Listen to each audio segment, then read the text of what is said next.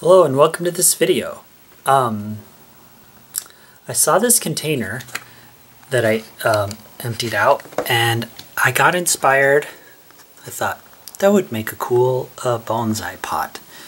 So I have a small elm tree and thought it'd be fun to put it in here. So I hope you join me. While that wood burner is heating up, I'm going to lightly sand this to prepare it for painting.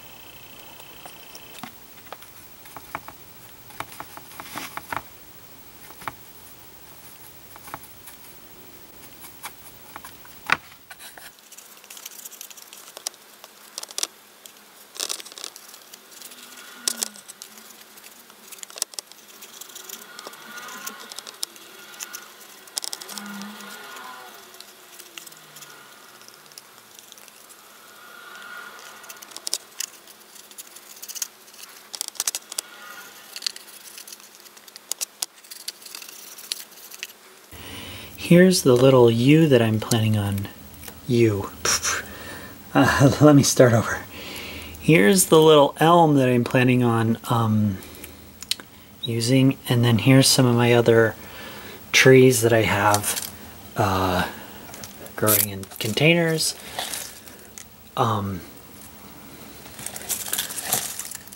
For a bonsai-like thing. So this made me think of something that I wanted to bring up, which is I've watched different YouTube videos that talk about bonsai making, and a lot of times they're very specific to say this that I'm working on is not a bonsai, and because it's not in the right pot or it's not trained like they want it to be. And so just from thinking about what I've heard people saying stuff, I have a philosophy about things like art and bonsai and stuff like that. And the intent is what matters in my opinion. So with the bonsai, it kind of has to be in a pot because that's part of the constraints of it. And it has to be, well, maybe it doesn't even have to be a tree. Some people use plants and consider them bonsai, but I would want it to be a tree. In any case, within those two constraints, in my opinion, if the creator, their intent says this is a bonsai, then in my opinion it is. It might not be a very good one, just like artwork. If the creator says this is a piece of art, then it is. It may not be very good art, but so I just thought that was an interesting thing that I wanted to communicate. While you may hear, and I've heard people be pretty kind of elitist or particular about what they consider a bonsai or real art and stuff like that. And these days, it really seems to be pretty easy, in my opinion, to make the argument that anything can be art. And so if you have a tree in a pot and you say this is a bonsai, then I would say it is, even if you haven't trained it according to the classical training, and even if it's not old, maybe doesn't have a nice tapered, really thick tapered trunk, maybe Maybe it's in an ugly pot. Maybe it's in an old Spam container.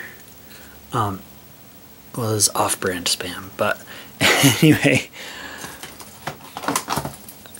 But what is your intent on it? And are you trying to do something creative with it?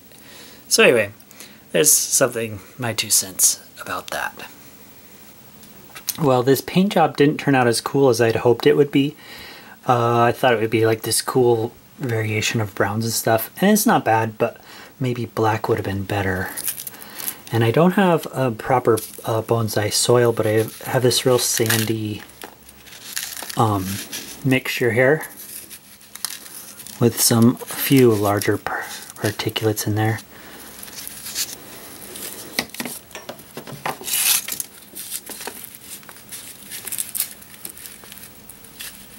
So this last summer I found some seeds and wondered what they were, so I stuck them in this can with dirt, and then I saw a tree with those same seeds on it, so I looked it up, and the internet's called it elm, or Chinese elm. So these are a year old from seed.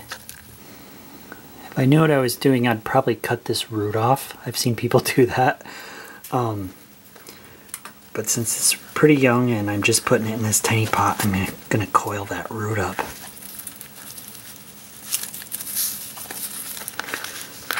I've never done any root pruning before, so this is kind of a fun little project, and I'm not really ready to start it yet. I just goof around, you know.